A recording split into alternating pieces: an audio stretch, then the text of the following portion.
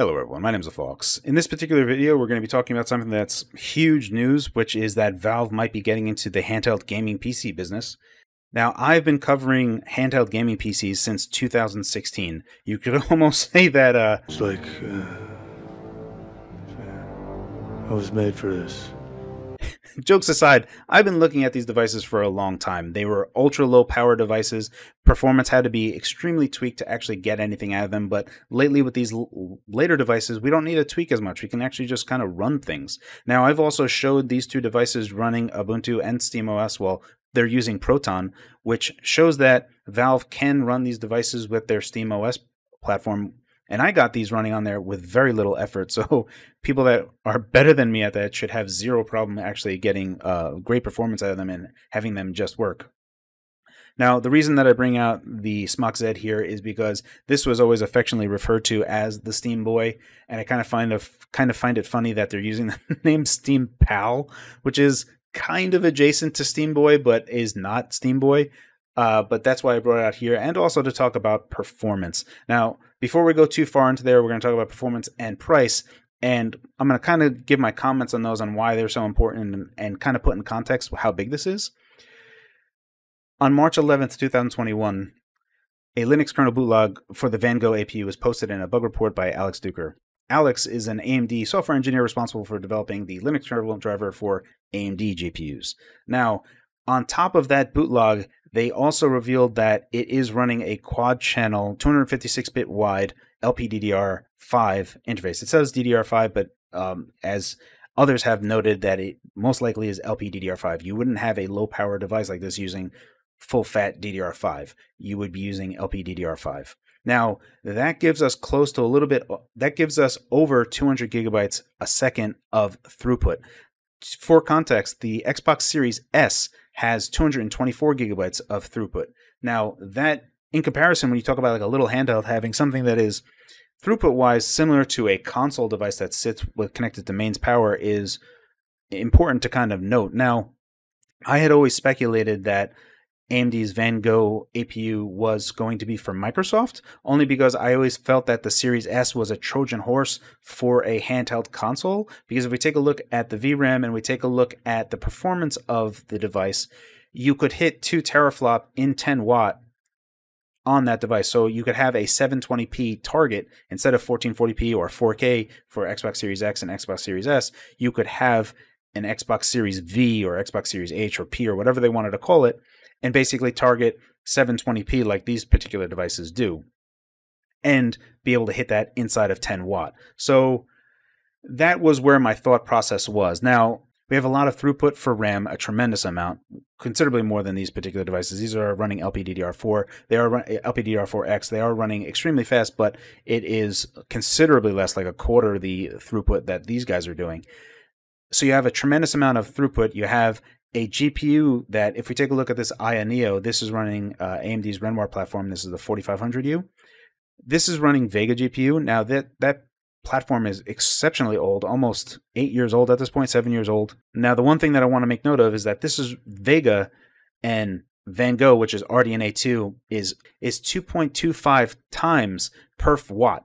So that means that this device at 10 watt versus the SteamPal at 10 watt should have, in theory, 2.25 times the performance that the Aya Neo does. That is crazy. And to have it be available this year, and potentially for that rumored price that was leaked, and I'll talk about that in a moment, but just to put in context the performance improvement of RDNA 2, and something I've been talking about a lot in Discord, that I've been trying to kind of set the ground for it, especially when I've always been talking about it at the 30 watt TDP segment. When we look at RDNA 2 or a 6800U, potential a Rembrandt APU that is maxed out, we should be near 4 teraflop in performance, not counting all the other improvements that RDNA 2 has. And at that point, you're looking at an old top of the line, like almost like a GTX 970. It's crazy, and that's something that could be portable in your hand. Now it's using 30 watt total power will be around 42 watts, so you need a gigantic battery to actually use that at length. So dialing this down, especially because Van Gogh is only 4-core, 8-thread, it has a small CPU segment. its GPU component isn't large, but if they're targeting a very low TDP, they're kind of going to be able to achieve sensational performance at low power that is going to just crush these devices.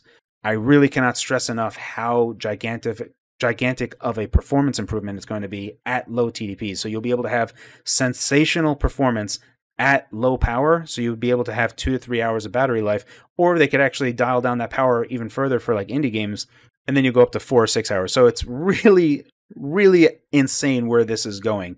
And to know that it's going to come out this year is kind of ludicrous. Now let's talk about price. So again, I've been looking at these devices for a while. The GPD-Win 1 released at $300, which a lot of people wanted. However, the device was very not great. Also, like a lot of people didn't know what it was. It got hot. The performance was really bad. You had to tweak games to really play modern games. It was really suited for older games. So where people's perception of where that device was, the price was good, but the performance wasn't. As the Win 2 came out, the performance still wasn't where it was, but then it became 2 times more expensive than the Win 1. So price kind of went all off the deep end. Now with these particular devices, like this device is still expensive and so is this, in terms of what the mainstream think these prices should be. So this particular device on Indiegogo, it started off at $700, then they had a different tier at $800 if you get the 512 gigabyte version, and then there's a $880 version with the 1 terabyte. This particular version of the 1165G7 from GPD is $900 on Indiegogo. And then there's also the X Player, which is also competitively priced. It's just a larger device.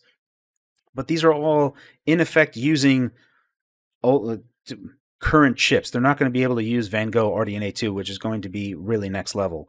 Now, the thing to note here, if Valve was taking a look at all the data that they have, if they took a look at the Indiegogo for the Win 3, if they took a look at the Indiegogo for the iNeo, if they took a look at the Indiegogo for the X Player, all of these devices ended at around 2,500 units, maybe 3,000 units. That is not mainstream numbers. You can't really have a business when you're selling 5 digits worth of these devices. Like if you're on the low 5 digits, like 10, 20,000 of these devices, no large company can actually enter into this market because mainstream is always comparing these devices to the Switch. Every time these devices come out, everyone's looking at this and go, oh, that's really cool, but I can get a Switch for $300. They don't care that PC games and deals on PCs could be cheaper. They don't care at all. They just want to know that the device that they're getting is cheaper considerably, and then they'll pay whatever for the games afterwards. Like, that doesn't even matter to them. So that kind of really hammers home that Valve really needs to really focus on pricing, and if that rumored $399 price is what it is, I definitely anticipate that a lot of people would be okay with that price because it's like, oh, well, that's a premium Switch. That's something that'll do more than a Switch. So if paying $100 more, that's fine. Even though that is kind of an insane ask, right? Like, you're going to have a device that will destroy the performance of this and be half the price of them. I don't know how these devices would compete, honestly. And that's also something that will break mainstream, and then also having a big kind of player in the field.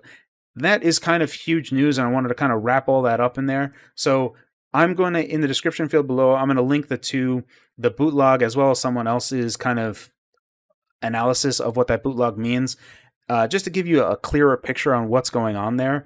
We've already got confirmation that the SteamPal exists in some form, so it looks like with all the data that we have that this might actually be a thing. It's super exciting days, especially for people that have been into handheld gaming PCs. I have been looking at this for the longest time. We've had more choice than we've ever had in a long time.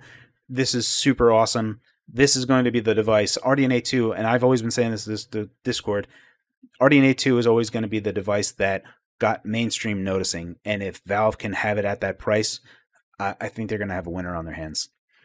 As always, guys, thank you for your time, and thanks for watching.